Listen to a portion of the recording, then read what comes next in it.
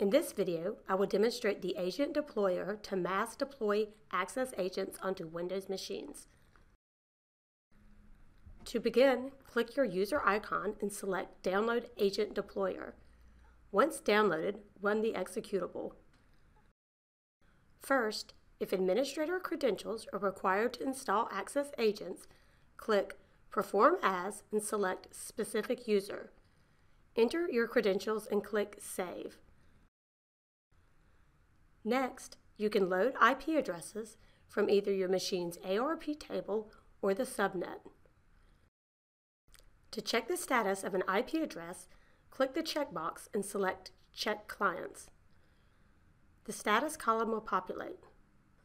If there is an agent already installed or if the machine is a non-Windows machine, you can deselect the checkbox. To install an access agent, select Deploy Clients. Once an agent is installed, the status column will indicate the deployment succeeded. If you return to the host page, under Access, you will now see the machines. That's it for the agent deployer. To learn more, be sure to visit our documentation at connectwise.com/controldocs. Thanks!